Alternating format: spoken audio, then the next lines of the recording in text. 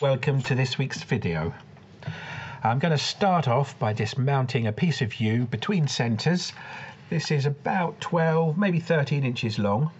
I did put a faceplate on first, but it didn't line up properly, so back to centres. And as you can see, it's turning reasonably truly. So once I've got it on between centres, I just need to make a chucking point.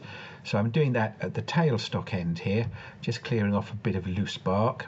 And I'm using a 1/2 inch bowl gouge if you're in the UK, or a 5/8 if you're in the USA. Anyway, same tool, as you can see, just using a pulling cut just to clear off some of that bark and get down to solid wood, and then I can get a tenon turned on there. It's going to be 100mm tenon, or 4 inches, with a little dovetail on it as well, and going into Axminster's Mega Jaws. Right, so I've got it now held in the chuck at this end, live centre at this end, and now it's about putting some kind of shape on it, establishing a bottom where I can make a foot eventually, and then seeing how this little hollow works out. I'm imagining something flaring as it goes up, but we'll have to see what's under all this bark and all these lovely knots that are sticking out of it. Now I'm just going to start down this end, working in short sections to begin with while I see what's under there. And I've got a full face shield on, which is essential for this kind of wood. With lots of loose bark, things that could go flying.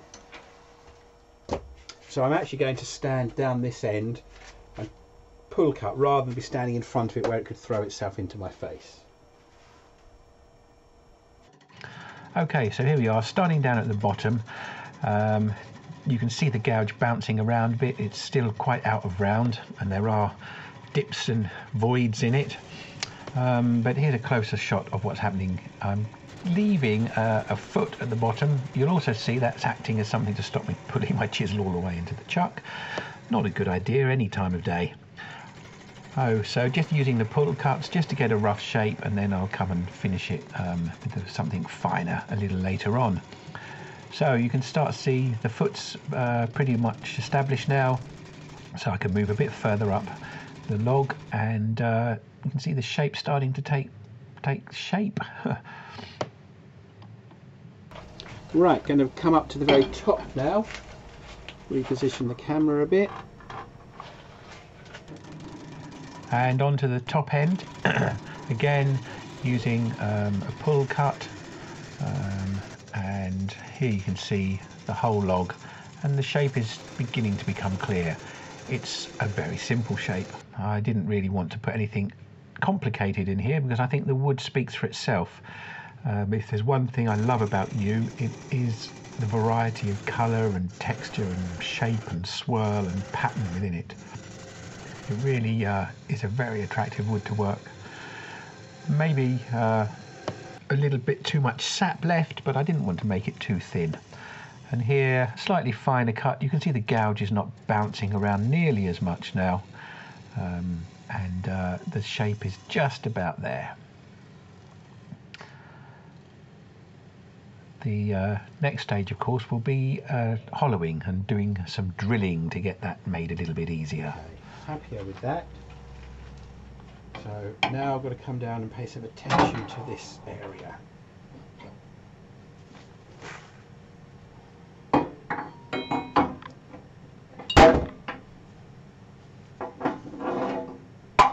going to go in with a shorter tool rest.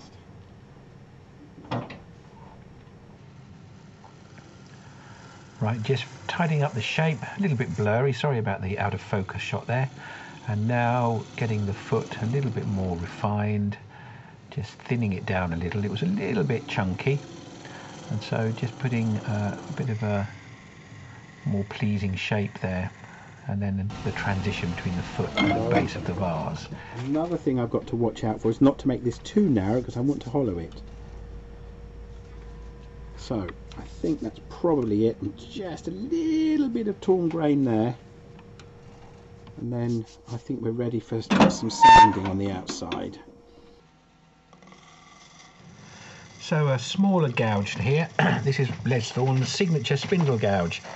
Just a little bit more finessed with that tool. So that cleaned up that torn grain. And I decided to put the sanding off for a while.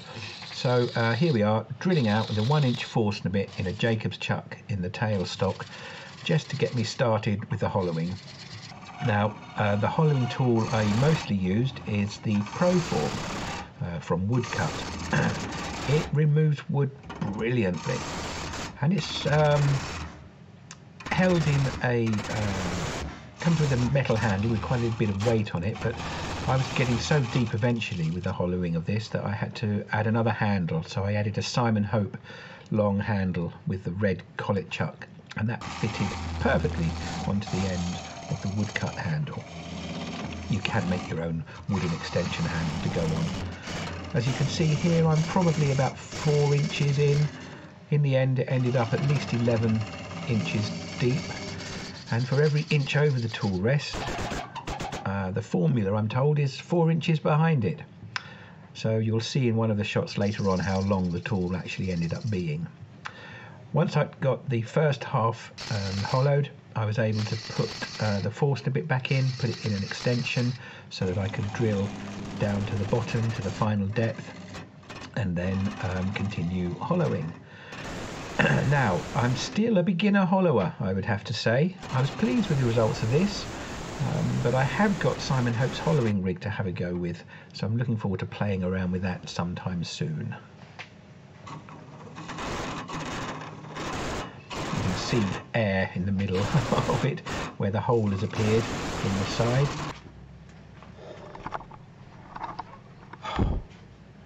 Oh, this is the sweat of a man who's been hollowing by hand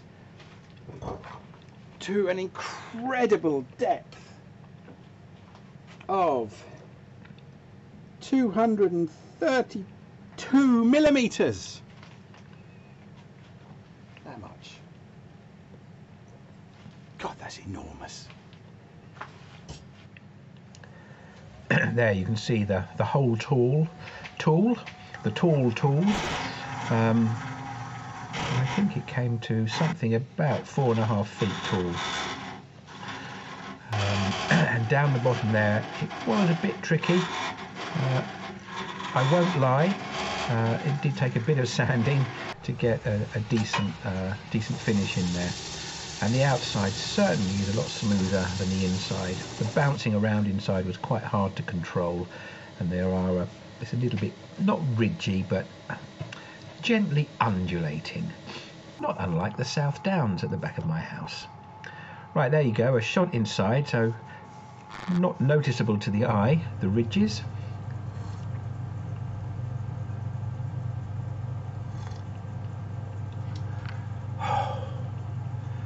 These are the moments I treasure in my shed. Weirdo. Yeah, get back to work. Power sanding.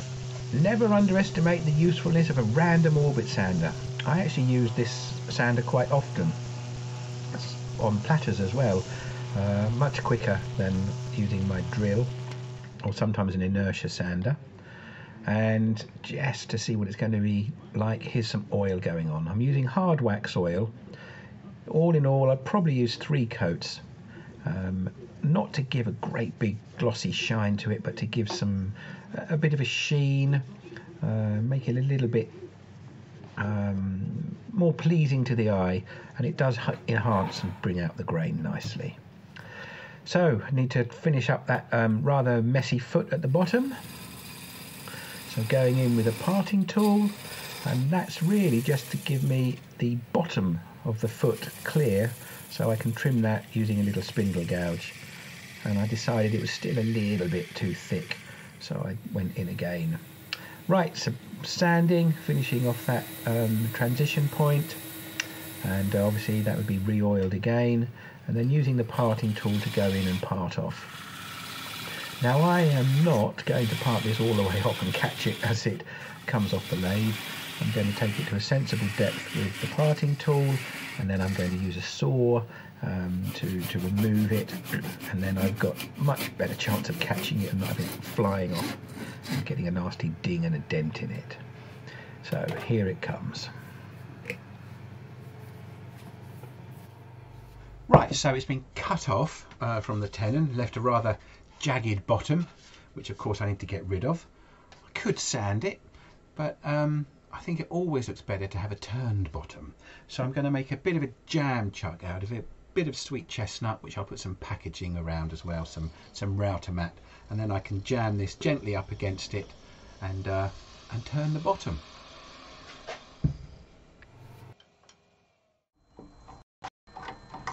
So with the advantage of 2 lathes, I can move on to my other lathe and get the jam chuck put into a chuck with seed jaws on, a bit of router mat, and there we go, get the vase on. Now the eagle-eyed will have spotted that I didn't leave a centre mark in the base, which was a bit of an error, but it didn't seem to cause too many problems.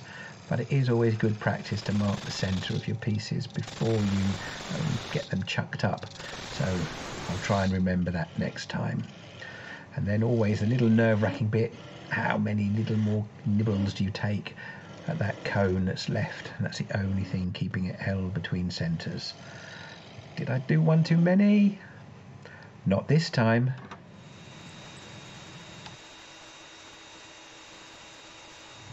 Oh! Some eyes on. I'm using hard wax oil.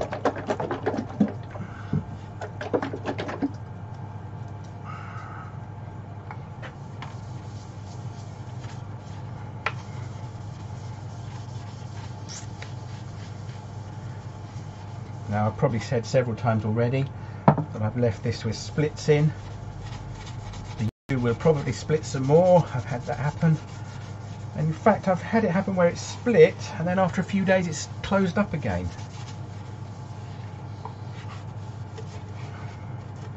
I put that down to my magic powers.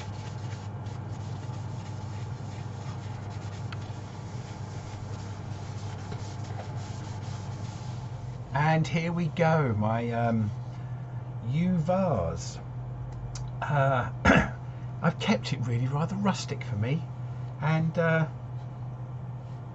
think I like it all the more for that. Beautiful colour, beautiful figure in the wood.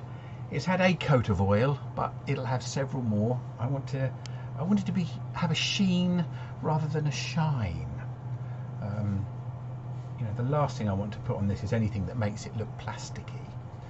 But another 2, maybe 3 coats of oil. The foot has got splits in it. It's got little dings which are there from the log. So it's as natural as possible. I've kept the top exactly as it was from the sawn log. Dangerously thin there. Musical as well. I like the hole in it. I love the knots in it. And all in all, it was great fun to hollow all the way into that by hand. I suppose we ought to see how deep it goes. Right down to the bottom and up to the highest point on the rim is about 280 millimeters, or 11 inches in proper money. Right, I hope the close-ups are making it look even wowier. That word is just for you, Noel. And until next time, as I usually say, thanks for watching.